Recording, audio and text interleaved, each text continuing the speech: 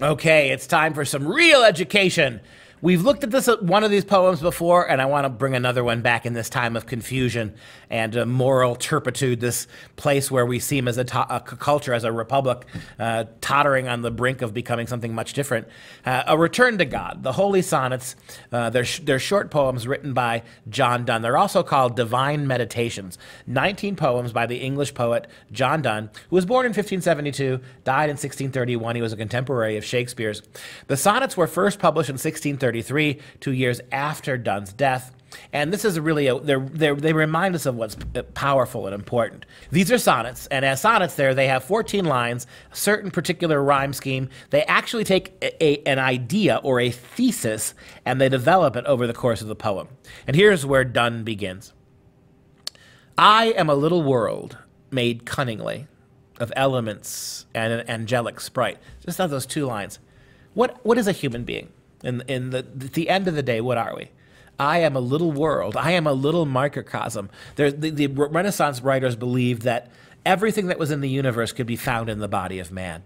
There is hot and cold. There is wet and dry. That the human animal was, in many regards, the epitome, the miniature of what was in everything that God had created. I am a little world. There's a world inside of me, made cunningly by the Creator. And what was it made out of?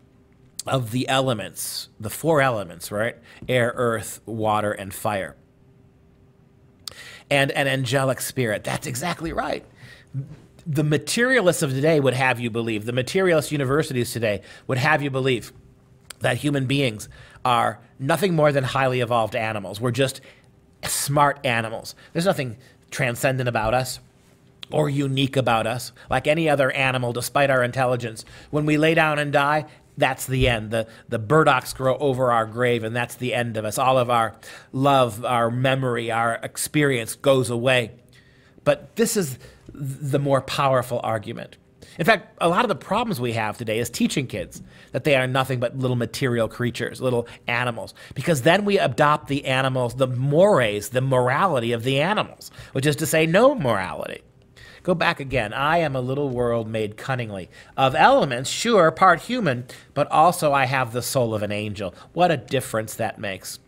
But black sin hath betrayed to endless night my worlds, both parts. I have corrupted my soul. I have corrupted my body by black sin.